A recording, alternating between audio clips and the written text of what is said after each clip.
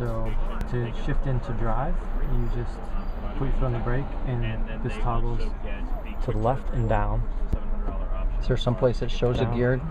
It shows you D here. Oh, there it is. It also shows you D. And then I see an echo here. Is there an echo? An eco mode. So if you just do the same motion again, it toggles back and forth between drive and eco. So you see it says eco there. The difference is you'll actually see your range change as well. It's usually about a 10% improvement in range in eco mode. And it dials back your acceleration a bit and also adds more regenerative braking. Okay. As we drive, this is a real-time energy usage screen. Yeah, so push that down to get back into park. Okay. Real-time energy usage. So your electric motor is an 80 kilowatt motor. So as you drive, you'll see this start to show how much of the motor output you're using. As you decelerate, it shows you energy put back into the battery. If you turn on your climate control system, you'll see how much kilowatt hours your climate control is using. So air conditioning would typically use less than the heater would, and then general other systems in the car. That's the inverter and the bus itself? Yeah, and plus all this display up here as well. And it's using... And there's also a DC to DC converter that charges the onboard 12-volt battery as well. So we're using about, what, 200 watt hours then? Yeah, quarter kilowatt. Okay. And then this will give you some indication. If you turn the climate control on, you'll lose 2 miles range. Okay. And if you're running the heat, it might say turn off climate control to gain 10 miles or to gain 15 miles. Okay. And so that's sort of another thing you can do is you push this button on the steering wheel. It'll show you your reachable range.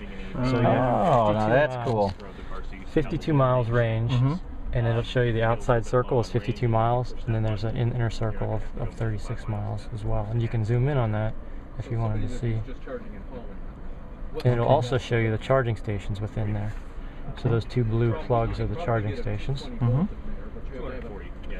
You can also hit the nearby stations button, and it'll drive you there. It'll show you, okay, there's one 5 miles away, there's one 2.7 miles away, and you can route to that.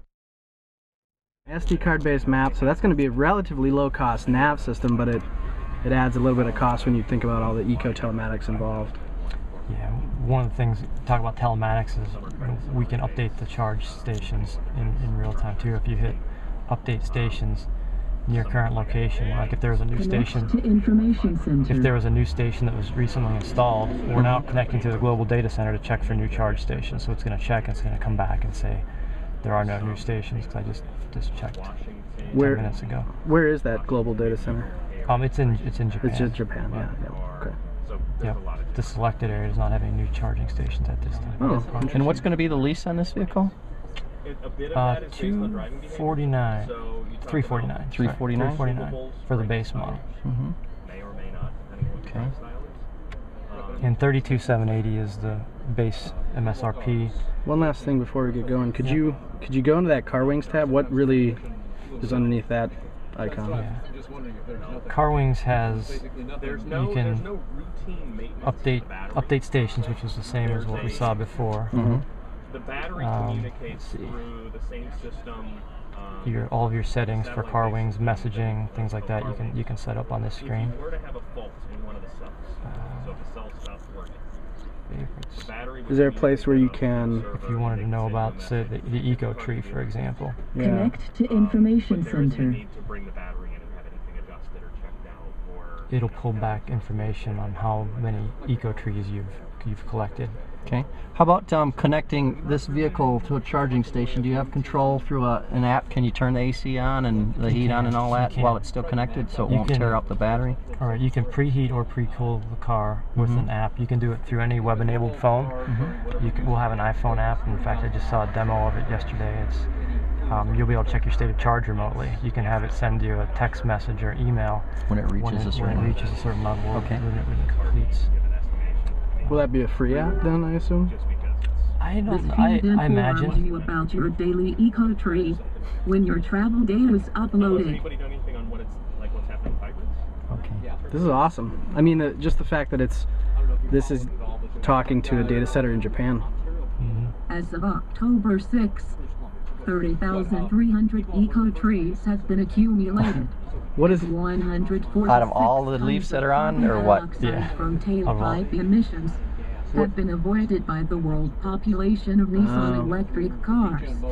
There you go. I was going to ask what an eco tree exactly is. You'll see it start to build up there as we drive. The tree will build, and it's a tool to allow you to drive more efficiently and get more range out of the vehicle. Makes sense. So that white bar, you want it to be fully white, and as you accelerate, you'll see it'll go down. So you're in eco mode now. Right.